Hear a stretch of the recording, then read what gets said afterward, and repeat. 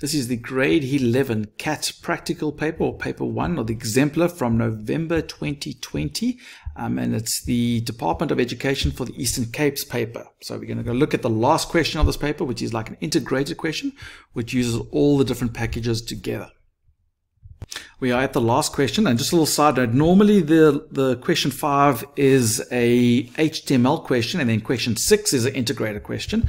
There's no HTML question in this database. Obviously, this is a paper that came out during the COVID pandemic, and they removed HTML from the grade 11 curriculum. But just for grade 11, you're going to cover it in grade 12. So normally, if you're doing a regular grade 11 curriculum, you would need to do some sort of a revision on HTML. So don't forget that. But we're going to go into this question. It is the integration question.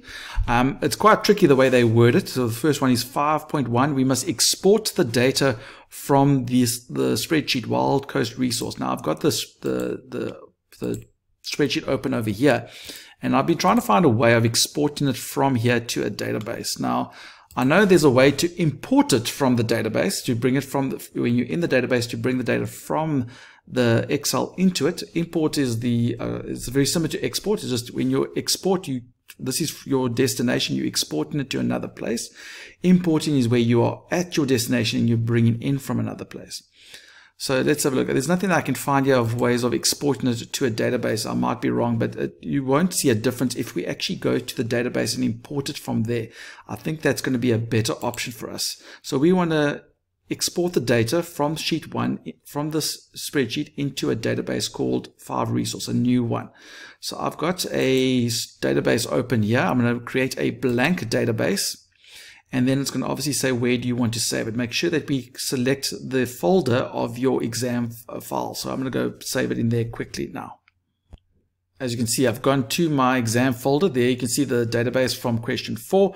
And they want us to rename it as, what did they say? 5 Resource. So we want to call this 5 Resource. I'm going to click 5 Resource. And they don't specify anything else about what type of database it must be.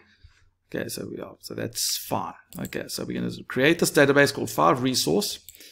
Okay, that's great. There we go, 5 Resource in that folder, create it.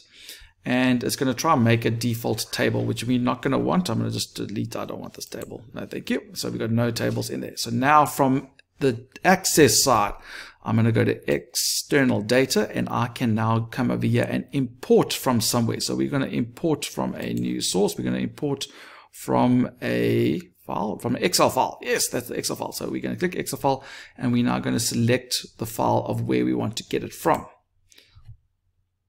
So there we go. We're going to go browse for that particular file now quickly.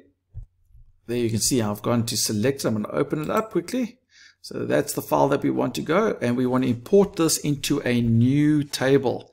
Do they say what table it must be called? Make sure all the fields. So we want to export the data into a new database. Obviously, if it's a new database, there's no field, there's no table to add to it. So that is correct. We want to make it into a new table, and then we're going to click OK and see what happens. So it'll take us through a few steps. So let's just go through it. So there we go. So yes, we want sheet 1. That's the one that we want. So yes, that's the one we want. I'm going to click next. It says, does the first row contain headings? Yes, it does. Those are definitely the headings. So we say next. And now it wants us to make sure that each of those fields are the correct type. Now let's just double check the details. Make sure all the fields are the appropriate type. And the move and the sort, we'll do that later. So let's go. So visitors, that would be some sort of short text. Gender would be some sort of, yeah, that's fine. Type of accommodation, short text. Peak rates would be some sort of currency. I'm happy with that. Number of days would be a double. That's another way of saying a number or integer. You could say integer if you want. Deposit is also currency, and I think that's all the fields. There are no more fields after that. Yeah, there we go. So that's all the fields that we've got. So there we go. So I'm going to go next. Do we want a primary key? They don't specify anything, so I'm going to say no to the primary key. And they want to import it to, they don't actually give us a name of what we must call this, do they? They say a new database. They don't say what name this table must be. So I'm going to keep it as what it is. But if there is a name, then you should change it to that name. So we're going to go finish. So there we go. We're going to go save. Yes.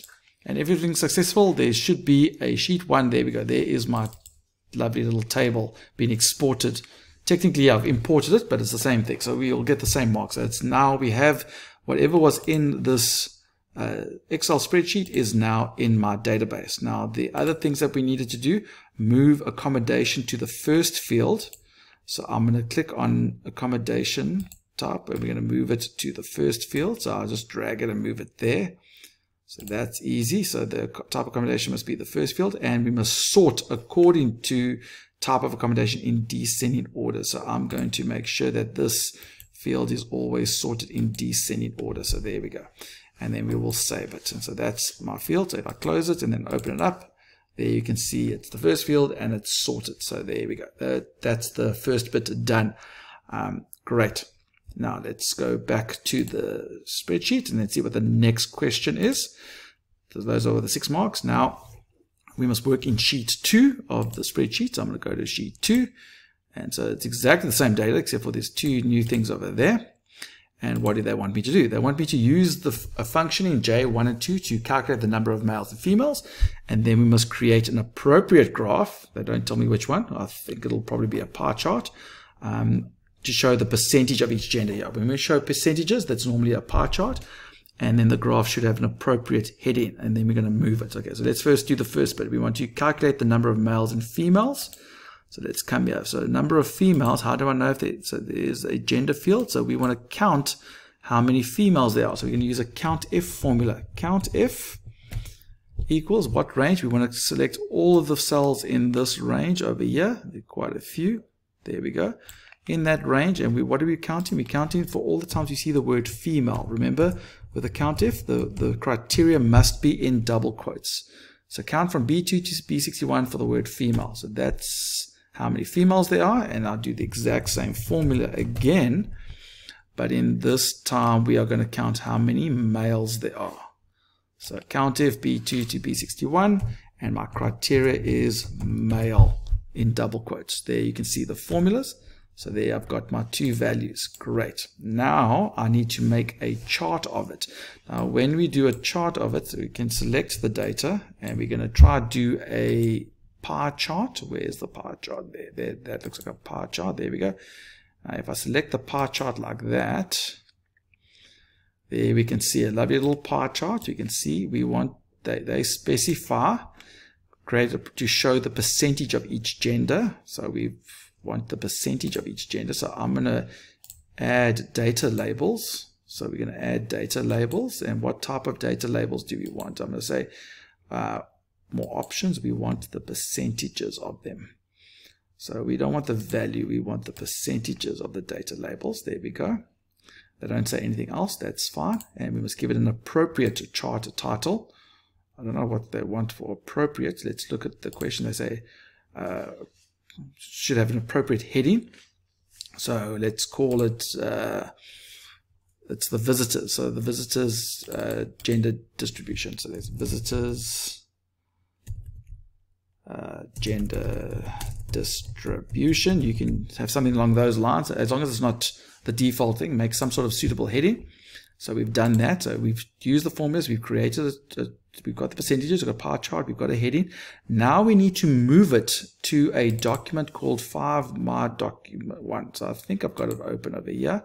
There we go. I've got it open over here. There's the resource. We must paste it below. We're going to post over here. So I need to paste the chart below there. Now there's some specifications they've got here. We must make it in such a way that if we change the spreadsheet, then the Word document must also be updated appropriately. So that's a special type of pasting that we are going to do. So I'm going to come here to my chart. I'm going to copy it. I'm going to copy that chart. But when I paste it, I'm not going to just click on paste. I'm going to go paste special. Why paste special? Because I want to paste it in such a way that we paste not just, we're not going to just paste it, we're going to paste a link to it. It must be linked. It is a chart object, okay? So we want to insert the content as an office, so we want to insert it as a chart object, and because there's a link, links create a shortcut, so if we make changes to the original, it should update this one. So if I click on OK, let's see what happens. So it's going to go boom, boom, boom. And there we go. So there we can see that there's a link. Okay, so there we go. Okay, so that is so we can update the link and we can open up the chart. So if I come here and I change some stuff over here now. So let's just first save this. So we're going to save it. Boom. And if I change a couple, let's add some more females. So obviously the distribution's changed a little bit. If I come to the Word document and I right click here and I go update the link, you can see that it's updated already. Okay, so it's linked to the original data. So if I undo all of what I did and I'll save it and then I come back to my chart, I can then right click here and go update the link, and so now you can see it's updated. Okay, so that's what they want. That's what they mean by paste special. Okay, so there we go. We can save that, close that, and then I think we've done all the questions. Is that it? That's it. That's the last little question. All done. 150 marks. Just a reminder that if you are planning your time allocation, remember it's 180 minutes. It's 3 hours for 150 marks. So you're looking at just over a minute a mark per question. So a 13-mark question should take you about maybe 16, 17 minutes. The 53-mark question should take you around about just under an hour. So use that as a guide when doing your questions. Okay, so there's the last question, and we've done a CAT exemplar paper. For more videos, look at the description for the links to the other videos in this exam paper, and leave a like, leave a comment, subscribe. We'd love to hear from you. And remember, don't do it the long way. Do it the Mr. Long way.